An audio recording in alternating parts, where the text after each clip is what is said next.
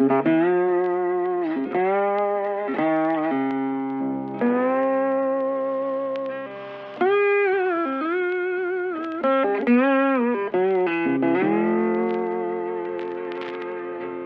then in the days of World War II, Douglas DC-3 twin-piston airliners were used in considerable amounts by the Soviet Union, which was under the license of the USSR as the Ilyushin Il-12. After the war has ended, they switched to an improved version of a twin-piston airliner, the Ilyushin Il-12, resulting in delicate Il-14. Manufacturing of both Il-12 and Il-14 was in enormous quantity as per the demand of usage by Soviet civil and military service, and by Soviet client states. So in this video, we are going through the history of Il-12 and Il-14.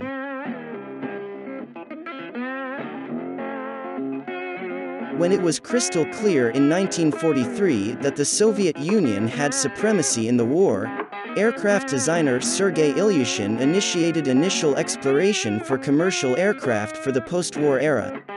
A few of the Ilyushin's engineers went to the state factory for inspection of Il-2's manufacturing at Tashkent.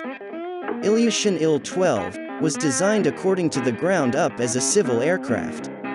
This was a modified version of Il-2 in all manners and can use for short airfields as well. Initially, Ilyushin Il-12 was designed for 29 passengers and the range was up to 5,000 kilometers, or 3,100 miles, with a load factor of 14 passengers, and its cruise speed was 250 miles per hour, or 400 kilometers per hour. There were 4 M88V supercharged radical engines, cabin pressurization, and the type of landing gear was a tricycle. In early 1944, permission was granted for the manufacturing of airliner after reviewed the report of design. Additional modification in the airliner Il-12 reduced power plants to 2 Charamsky ACH-31 V12 diesel engines. Seating capacity was also brought down to 27 with a takeoff capability of 1,420 kilowatts, or 1,900 HP. The first sample of Il-12 was seen in the air on the 15th of August 1946 at the completion of the war, and the model was ready in the fall of 1944. The pilot and co-pilot of the first flight were Vladimir Kakinaki and his brother Konstantin, as there were some malfunctions in the ACH-31 diesel engines. It was decided by Ilyushin to replace the diesel and power the aircraft with twin Shvetsov ASH-82FN 14-cylinder 2-row air-cooled radials with the power of 1,380 kilowatts, or 1,850 HP each. This new innovation was proven to be successful and was already in production. There were some modifications in the landing gear of the Il-12 prototype for its enhanced stability. After modifications, Il-12 initiated its first flight in January 1946. There was some vibration seen in the propeller of the prototype because of its design, and after reviewing, troubleshooting has been done to rectify this issue. Consequently, vibration got reduced and proven to be successful as compared to Il-2. Some trials were started in the summer of 1946 which were ended in the fall. Orders for the production of Il-12 had been started before the trials, with 5 pre-series machines used for the evaluation of operation in early 1947. It was observed by Westerns that Il-12's done a formation overflight of Moscow in 1947 and this aircraft was named Coach, which is NATO reporting name. Aeroflot pilots had positive reviews for this aircraft as they were comfortable during the flight. Therefore, the manufacturing of the Il-12 was drastically rose up.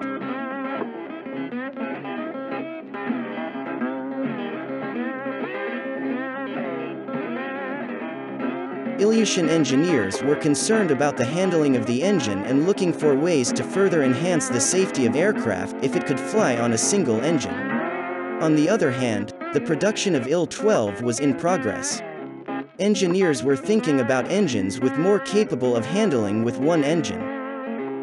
Engineers were thinking to do some modifications in the Il-12. They were considering a new wing with constant dihedral and no forward extension that was inboard of the engines, and more thickness with engines with fuel outboard of the wings. Additionally, little forward wing sweep of 3 degrees at quarter chord. For enhanced power capability, uprated ASH82T radials, with a 1,415 kilowatts, 1900 HP engine was installed.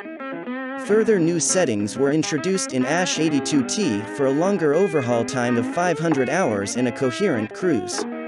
With all these modifications, IL-12 changed to IL-14. Everything from flap design to landing gear was redesigned and modified to improve its operation to feather efficiently, and landing gear to retract faster. More redundancy was added to avoid drag during one engine failure. Aerodynamics of cowlings was improvised for easy access during servicing and perfectly stowed de-icing system in the down portion of cowlings. In the new IL-12 version, the cargo compartment entoiled moved to forward, which was previously situated at the aft portion, to shift the center of gravity at forward. To further improve and maintain yaw stability, a wider tail fin with leading edge fillet was fitted, which also maintained engine out-handling operation. In a related manner, there was no need for strut after the shifting of the center of gravity to forward. Previously, a strut was used to keep the aircraft from tipping back when the aircraft is parked. The electrical system of aircraft was also modified, which can perform efficiently during unstable weather conditions. After final modifications and various alterations in IL-12, it was flying by Vladimir Kakinaki on the 13th of July 1950 for demonstration, but after 15 minutes of takeoff, it had to stop because of some technical issue. Another prototype done its first flight on the 1st of October 1950 by Kakinaki. This flight went well and was decided for manufacturing in 1954 with its deliveries of the IL-14P, in which P stands for passenger. It was seen that the improvised version of IL-12 proved to be successful in terms of handling, speed, range, and reliability. Both IL-12 and IL-14 were designed for 18 passengers at the initial time. Afterward, the seating capacity increased to 24, named IL-14P24. After some time, further modifications were added, which leads to 28 and 32 seat configurations for short-haul, high-density flights, which was without a galley, and named IL-1428 for 28 sits configurations, and IL-1432 for 32 sits configurations. Another term is introduced called IL-14PS and IL-14S for VIP aircraft with some extended range, called IL-14SO. Seating capacity was between 5 to 8.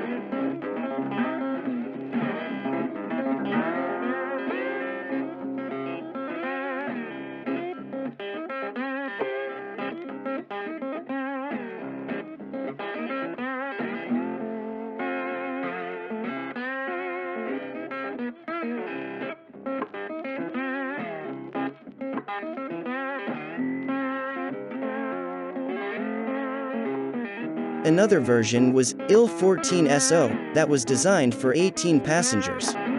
These versions were manufactured in fewer numbers. IL-14 was further modified into 8 special purposes. The license of IL-14 was also given to East Germany and Czechoslovakia. The Avia organization manufactured Czech IL-14s with 204 Avia 14s that was built between 1956 to 1960.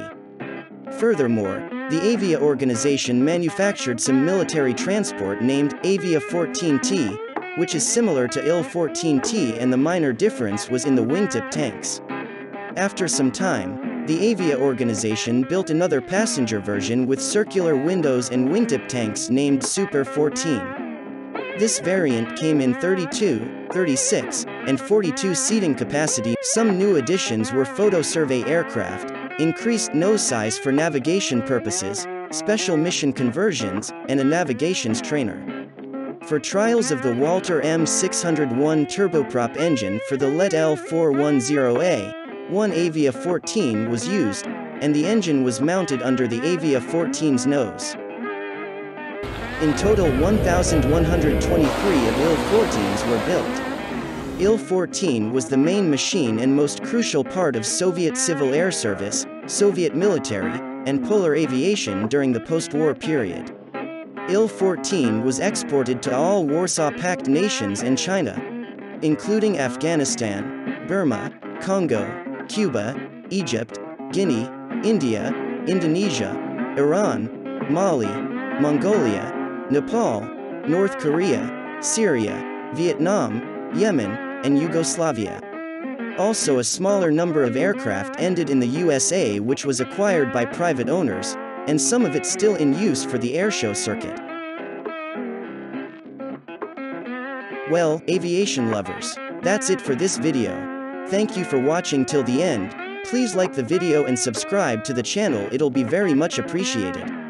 For those watching on other social media platforms but still want to support the channel, please click on the YouTube icon and then like the video, it'll really help the video to be loved by the YouTube algorithm. Also, let me know if you saw IL-14 in real life in the comments section down below.